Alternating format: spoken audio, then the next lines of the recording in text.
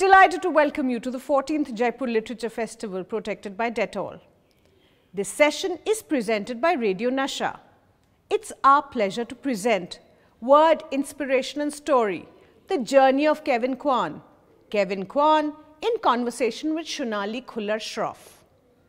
Sex and Vanity is Kevin Kwan's latest book, following on the sensational success of Crazy Rich Asians and opening up a world of extravagant travel, love and deceit, with subtle undertones of the complexities of race and identity. A love affair traversing Capri and the Hamptons, the narrative, a homage to a room with a view, introduces us to the lives of the ultra-rich seeking happiness in excess, Asian classism and snobbery. The best-selling author of China Rich Girlfriend and Rich People Problems dives into his literary journey and the universe of privilege, culture and cultures his books represent. In a conversation with author Shunali Khullar Shroff, Kevin Kwan is the author of Crazy Rich Asians, the best-selling novel translated into 40 languages. In 2018, Kwan was named one of the 100 most influential people in the world by Time magazine. His latest novel, Sex and Vanity, is being adapted into a feature film by Sony Pictures.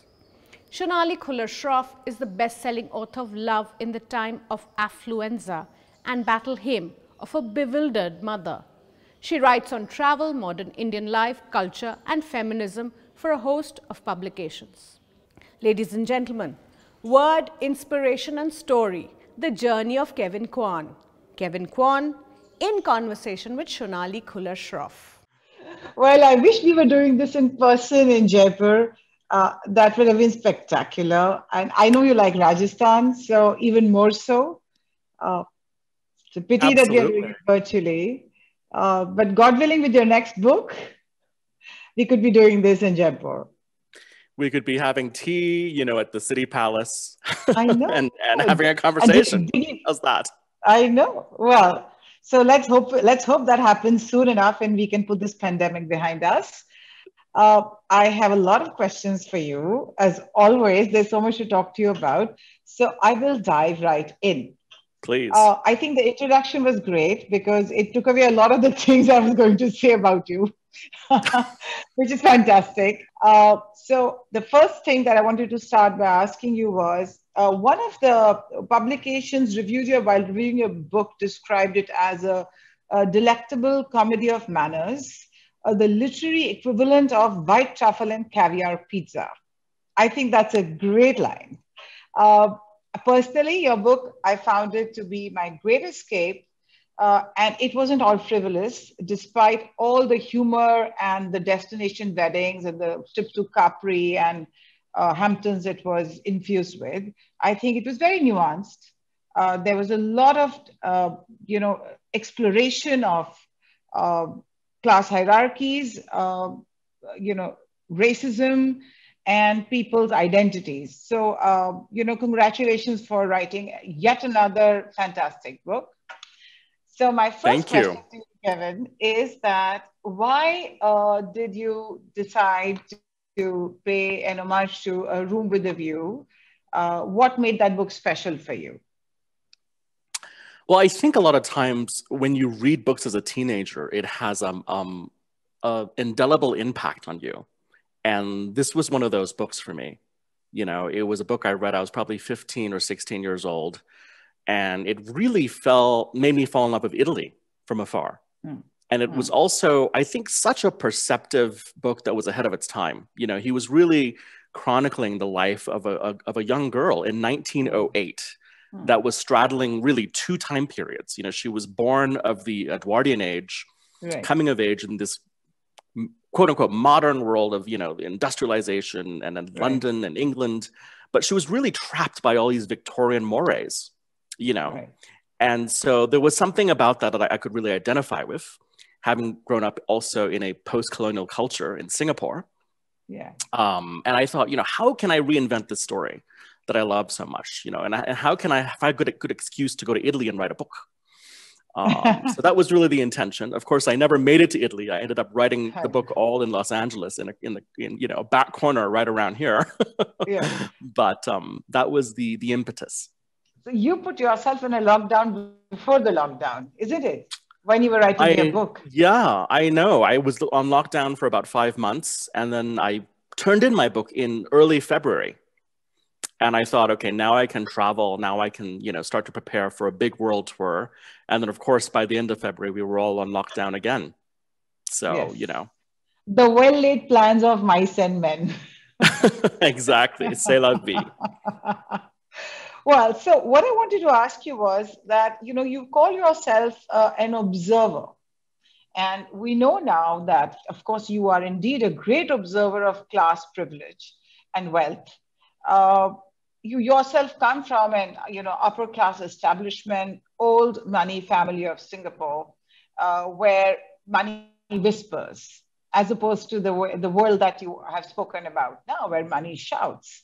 What I wanted to ask you was, can you recollect that time period in your life when you were growing up in Singapore, and what were your observations then as a young boy of under 11 years of age that stayed with you? And at what stage did you begin to really put some distance between the world that you saw there and the world that was really inside you? That's a lovely question. Thanks for asking it. So something unusual happened to me because I left Singapore. My family immigrated to the United States when I was 11 years old. And I think 11 was such an interesting pivotal age because I was old enough to really have a consciousness and an understanding of a lot of the things that were happening around me. But I think being removed at that age and brought to a completely foreign culture, the culture of Texas, really allowed me to crystallize all my childhood memories, almost like a piece of amber. So I remember everything. In fact, I was chatting with a childhood friend the other night, because she's trapped in London in lockdown. I'm trapped in LA in lockdown. We were just chatting. And I remembered what her bedroom looked like. I remember all her toys. I remember her dog. She does not even remember what her dog looked like at age 10 years old. And I could describe, I remember, he had a skin infection. They had to shave the dog. And she was just stunned. She's like, how do you remember all this? And I said, I think it's because I left at that age.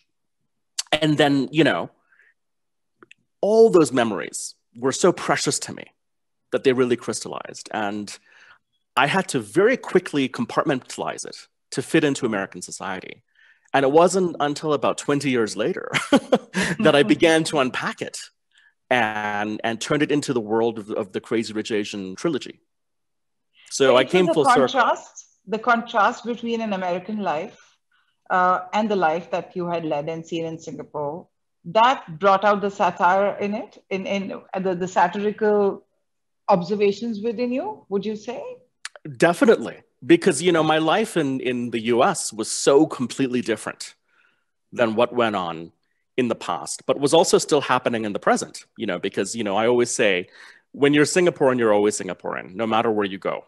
You can't really escape it. Yeah. I think a lot of Indians can probably identify with that. So we would have friends and relatives constantly coming to visit and fill us in on the gossip. And then, of course, I would make occasional trips back to Asia. And I would see this world, and this was the world of the crazy rich. And it was so different from my relatively normal middle-class life in the US, like all the servants, all the chauffeurs, it seems like every time I saw a relative, they just got richer and richer. You know what I mean? The private jets, the yachts. Yeah, and I'm like, okay, something is wrong here. Here I am. I know all these people with these crazy lives. I think having that distance, not being part of it, really being an outsider, but having access behind this velvet curtain allowed me to see, the foibles and really the comedy and the absurdity of these lives, quite frankly. Your aunt introduced you to literature when you were a small boy in Singapore, is that right? And that is true, yeah. There is some nightfall connection between you and the aunt as well. You have a good memory, yes.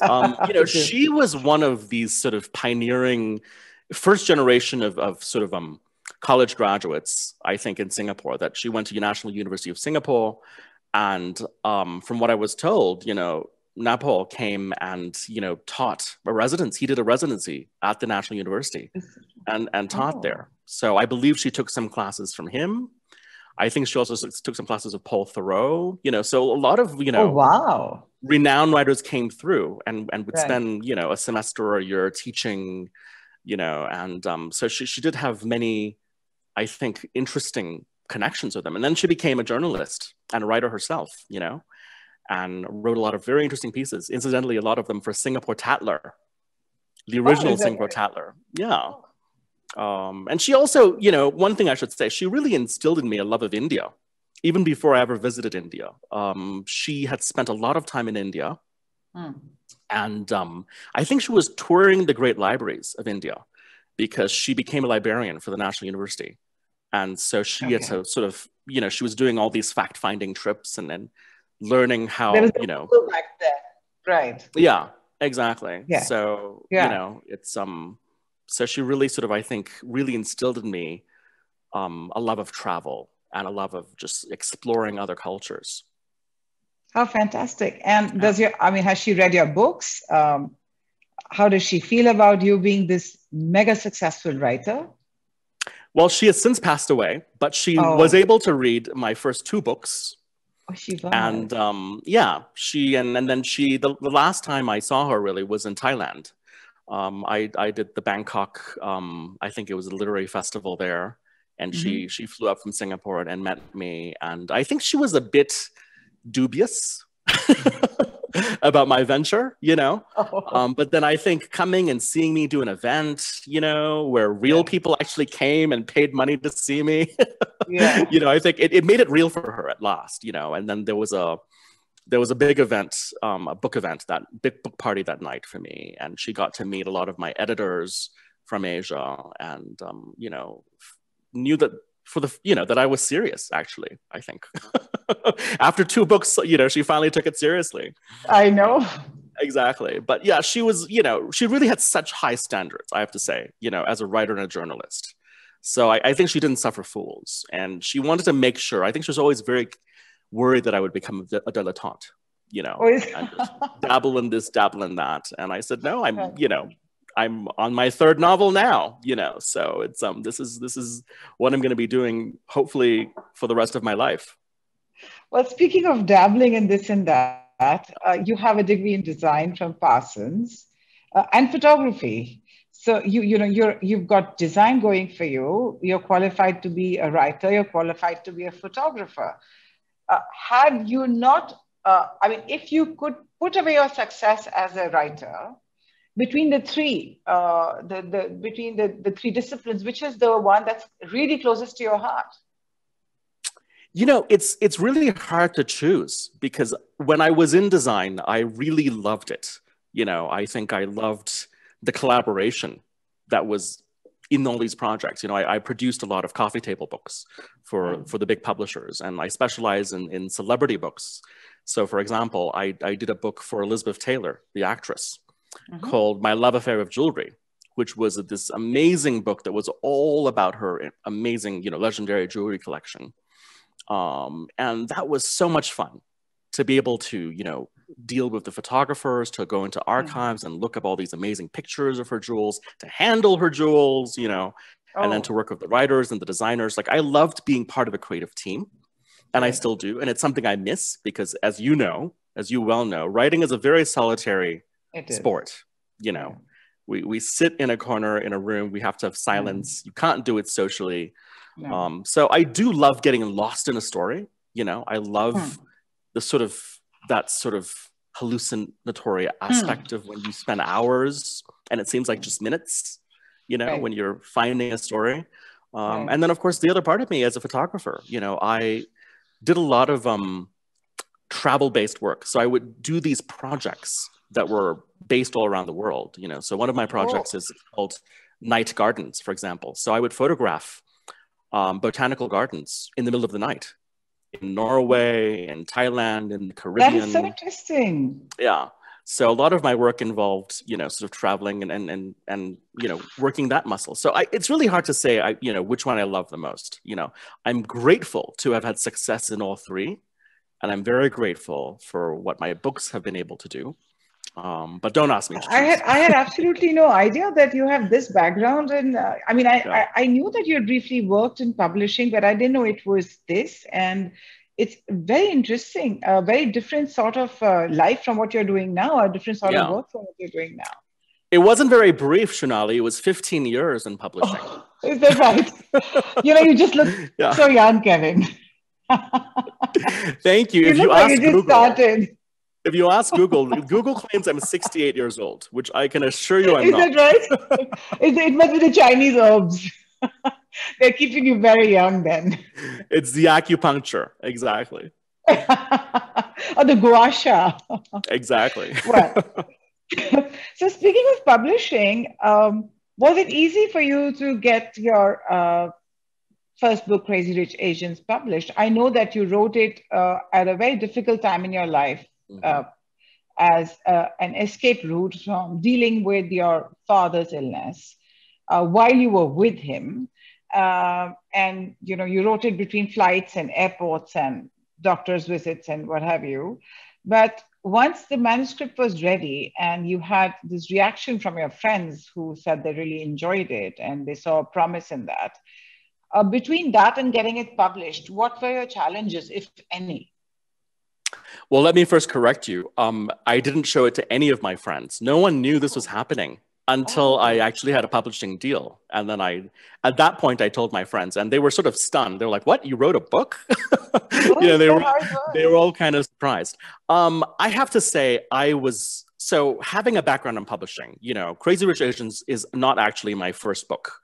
It is my it's my fourth published project. Before this, I'd done nonfiction books. I'd curated photography books. Right. I wrote a book about luck. So I had those early projects. I had the same struggle as so many other writers do. Pounding on the pavement, calling up agents. Praying they'll take your book and sell it. So I went through all that boot camp, I have to say, and that was about 5 years, of toiling. And yes, absolutely. And then with Crazy Rich Asians, this was a book I never expected to get published. I never wanted it to be published. I was doing this really as a personal project for me, to really remember, to sort of write down the memories before they faded, and my father was very sick at the time, and I would be driving him to his, radiation or chemotherapy appointments, and I would just very subtly just ask him stories as we drove, as we sat in traffic, and he would tell me these things, and I wanted to get a lot of it down on paper, but I never had any intention of having it published. And then one day, fast forward a year, I've been working on the book now, and he had since passed away. I was in Chicago. At this point, I was producing a book for Oprah Winfrey. So I produced the big book on her television show. It was just a big commemorative book that encapsulated her 25 years of television. And I was having dinner with the writer of the book, Deborah Davis, who has since become a really dear friend. She's a New York Times bestselling author. And she, we would put in all these hard days, at the Oprah Winfrey studio, going through the archives. And then at night, we were just exhausted. And she asked me over dinner one night, she said, so what are you doing? What do you do when you go back to your hotel room? Do you just collapse? And I told her, actually, I'm writing just a fun little novel for myself. That's how I'm sort of keeping myself entertained during the lull of the project. And she very kindly offered to read my book. She's like, well, when you're ready, if you want to read her, And she was one of the most successful writers I knew at that time. So I took her up on it. I sent her some pages at some point, and she told me later on, she normally dreads getting manuscripts from friends because she feels obligated to read them. Correct. I'm sure you'll go through that a lot yourself. Exactly. So she, I think she felt obligated but she was very kind, but she had no expectations. Hmm. And about a week after I sent her my manuscript, she sent an email to me, and the subject heading was no. N-O-O-O-O-O-O-O. There were like 10 O's. And I was like, okay, she hates it. And I clicked open the email and she said, how can you do this to me? I ruined my Thanksgiving. I was supposed to cook for my family, but I couldn't cook because all I could do was read your manuscript. And you're not done because at this point, the book was only 70% done. And she's like, you've left me on a cliffhanger. You know, we are at Colin Araminta's wedding. What happens? You know? And so I called her up and she said, Kevin, you are onto something. I've never read about people like this in my life. And the way you write about it, you know, the humor, the satire, the lavishness. She's like, Kevin, you have to get this published. And I said, no one would publish this. I mean, this is just a silly thing I'm doing. And, you know, there's no market for this. No one's interested. And she pretty much forced me. She almost like, you know, twisted my arm and made me go seek out an agent. And I very luckily, the first agent I showed it to loved it. And she has been my agent ever since. So to make a long story short, I got very lucky on my first try, but I owe a lot of it to my friend Deborah, you know, who really encouraged me to do this from one writer to another. Well, that's great. And you did go through your struggle. It's not like it happened overnight. And your journey as a writer has been very but long. So, well, as long as you have this legacy behind you, one of your actors is meant to have said, his books have made us feel anchored and seen. Do you ever sit back and take it all in that an entire race, an entire community, a large section of human population says that he has made us heard and seen? Does it hit you about, I mean, aside from the success and the fame and the recognition, this aspect of it? It's very surreal. It's really like having an out-of-body experience because I feel like, you know, in many ways, I sat in a corner and wrote a book.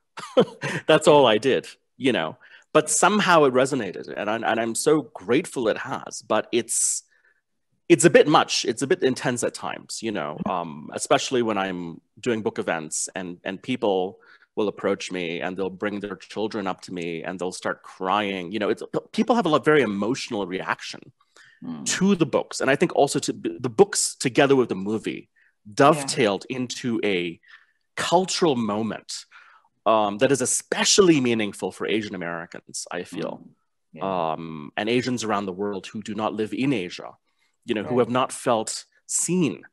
And so I'm just so grateful that I was somehow part of the catalyst for this. But I always say, I think it was timing. You know, I think my book just slotted in at the right time. It really could have been any book. That's just your modesty now. You know, but I think so much is luck and timing, quite frankly, because had I done this book 15 years ago, who knows? You know, it really had to happen after, you know, the Oscars So White movement, you know, after people had seen and felt like this is enough. You know, we need to be heard. And I think it's a movement that's continuing now, you know, especially there's been so much violence in the last year towards some Asians in America. It's really, really quite startling. The number of elderly people who have been injured and killed, you know, just in the past 2 weeks. Is that right? Even in the past 2 weeks? Oh, yes, absolutely. It's intensified in the past 2 weeks. I think there have been something like 4 deaths. It really began 2 weeks ago. You know, it began 2 weeks ago when just, I think a 78-year-old man, I'm getting all the facts wrong, but he was a Thai American, and someone just pushed him off the road. And he hit his head and you know, that was it. And then there were several other incidences, you know, of a lot of attacks on elderly people, elderly Asians. But along with that, you know, have been a lot of hate speech and a lot of verbal attacking of just ordinary Asian Americans. And I think this is you know, there's so much pent up after the last 4 years, you know, and I think especially the past year of the pandemic, that I think the frustration and the anger had to go somewhere, and it's very misguided. So, you know, it's been interesting. I feel a responsibility to really represent, you know, but at the same time, it's still startling to me that there's that expectation and that I'm actually even part of this, you know. You know, speaking of the diversity in the world of publishing, there is huge racial disparity. It underlines this world. I'm sure it still does. And that's what I want to talk to you about. That, do you see that changing in a significant way after the commercial success of books like yours in the Western world? I think certainly there have been a lot of books that have come out in the past, you know, say 5 years since Crazy Rich Asians. It's really paved the way for a lot of other Asian authors, you know, Southeast Asian, South Asian, and Asian American authors and filmmakers as well. There was a big piece in the New York Times this weekend interviewing, I think, 5 or 6 of the leading Asian American independent filmmakers today. And, you know, at the beginning, they all mentioned, you know, Crazy Rich Asians. It really, you know, I think Hollywood, for better or for worse, is a money industry. And when they saw the unbelievable success of this small little romantic comedy, you know, which has become, I think, the, you know, the number one grossing romantic comedy in 10 years, suddenly, you know, their eyes open wide and it's like, oh, there's potential here, you know. And I really hope it's not just a trend. I really hope it's not just, oh, let's see how much we can milk this cow for, you know. I hope it's positive change, because along with that, you know, there's been a recent controversy with the Golden Globe Awards over the film Minari, you know, which is a Korean American film about a Korean American family, you know, trying to settle in America. Completely produced by Americans, starring Korean American actors, and the Golden Globes insisted on you know, considering it a foreign movie. Oh, there you go. Because, you know, I think a certain percentage of the movie takes place in Korean language, and that's just baffling and insulting, you know. Because if you look at a movie by Quentin Tarantino, for example, Inglourious Bastards. Right. More than half that movie was not in English, and yet it wasn't considered a foreign movie. Yeah. And here's a movie set in America, filmed in America, about Korean Americans, and guess what? It's a foreign movie. So I think there's still a very, very tall mountain to climb, and we have to keep climbing it, you know, and chipping away day by day. And more power to people like you. I hope you can keep doing that, and others along with you, leading them, showing them the way. I wanted to talk about your college years. I believe you were greatly influenced by Joan Didion, and you actually wanted to consider being even a journalist. Is that right? Because of her? Absolutely, absolutely. So my first degree from the University of Houston was in media studies and literature, and she was truly the most influential writer for me. You know, I read every single book she wrote up till that point. And I think just for me, she redefined journalism. You know, she really was one of the first journalists who really embedded herself into a place, into a culture, you know. Her coverage of the whole Haight-Ashbury movement in the 1960s was just, you know, really a stunning achievement. And yeah, and also just the way she wrote, you know, that surgical precision that was just so devastating and really cut to the core, really influenced my work. And so, you know, when you first begin as a writer, you're an imitator, right? And I would say I very much imitated her style and tried to capture it. And, you know, I wrote for my school, my college newspaper, but I also branched out and was able to actually do some pieces for local press in Houston. Like essays? I would do like I actually Yeah. did art criticism. I would review art shows. I would review movies, Interesting. things like that. Yeah, and then after I moved to New York, and went to art school, I still really kept one toe in the writing world, because every now and then I would get a interesting offer, So I would write for Soma magazine, for example, is a West Coast San Francisco-based magazine, and I wrote on fashion for them. I wrote on travel for them, and so I kept that muscle working a little bit here and there, in a small way. But definitely, as far as a journalistic standard goes, she set the standard. And the new journalism. Absolutely, and I have so much admiration for journalists around the world. I think it's one of the most dangerous professions in the world now. I think never before have journalists come under so much attack in countries all over the world, even in the United States. There has been such a dismissiveness for truth and for fact finding. And, I don't know, part of me wants to just, roll up my sleeves and get into that business too, in a way. Oh, is that right? Oh my God. Yeah, I mean, that's, like I said, my aunt warned that I was a dilettante. I really am. There's so many things I still want to do. Yeah. And for me, Joan Didion was an inspiration, but so is Paul Theroux, someone that would go and spend a lot of time in one country and really embed and do something very investigative, and probing and, inspirational. It's still something I would love to do. When in your writing, it does come through your entire social satire that, of course, and we've discussed this before, works of Edith Wharton, Dominic Dunn, Tom Wolfe, they've really sort of influenced your satire, style of satire. Of course, some of them tend to get very dark, and yours deals with more deeper human emotions in a different way without throwing in murders and those sort of things. At least so far, you haven't gone there. What is it about satire that that draws you to it, as a reader and as a writer both? I think it's a way to tell the truth in a way that is perhaps even more revealing than if you were to just state the obvious. If I were to go to a party, for example, and I was a journalistic reporter covering a party, a social event, I would just state the facts, right? Here was the party, so-and-so was there, she was wearing this food was served, As a satirist, you can go so much deeper into, oh, look, someone changed the place cards.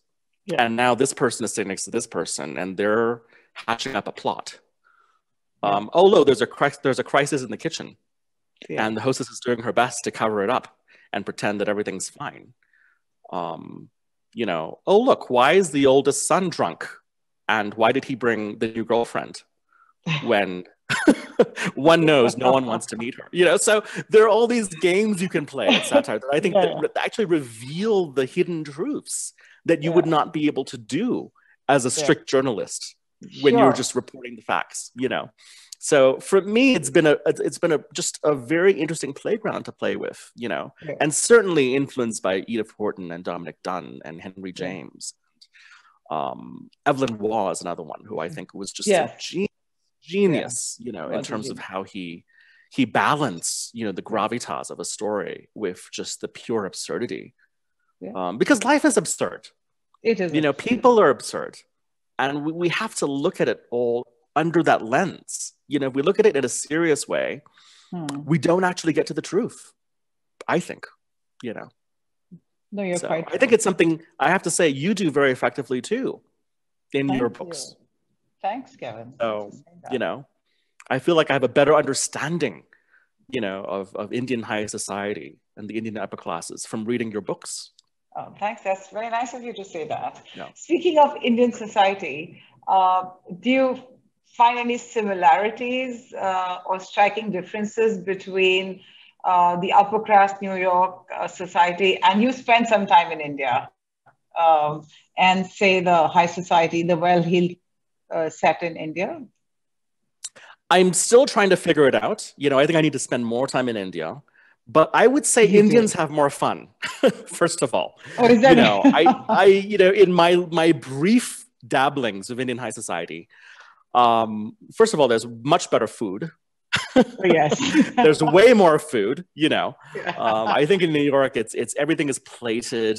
You're eating tiny portions, a lot of times on the charity circuit, the food is just awful, You're paying a few $1,000s to sit at a table, and it's for a good cause, of course, but then the food is inedible, whereas I think bland in India, octopus. Exactly. Like I never went to a single party in India where the food wasn't phenomenal. Yeah. And then people are very, I think it's cultural. People are much more open.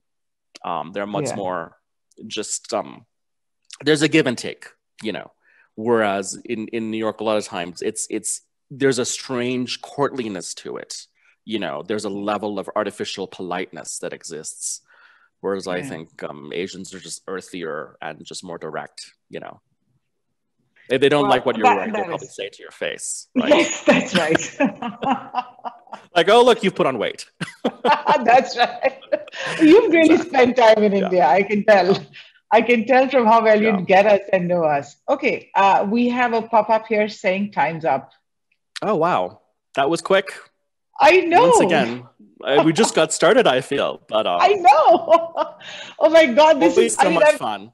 It is so much fun chatting with you. It's actually very edifying chatting with you. Really? Yeah. Thank you. It's lovely. Yeah. Well, it's always a pleasure, and you ask the best questions. So I feel like we could keep going on, but I think we have to stop now, right? So I know we have to, unfortunately. Yeah. Thank you, Kevin Kwan and Shunali Khullar Shroff, for an engaging conversation. We thank Radio Nasha for presenting the session. We thank our celebration partner, Diageo. Thank you all for watching and being such a great audience. Do stay logged on and continue to watch with us the series of exciting sessions specially curated for you.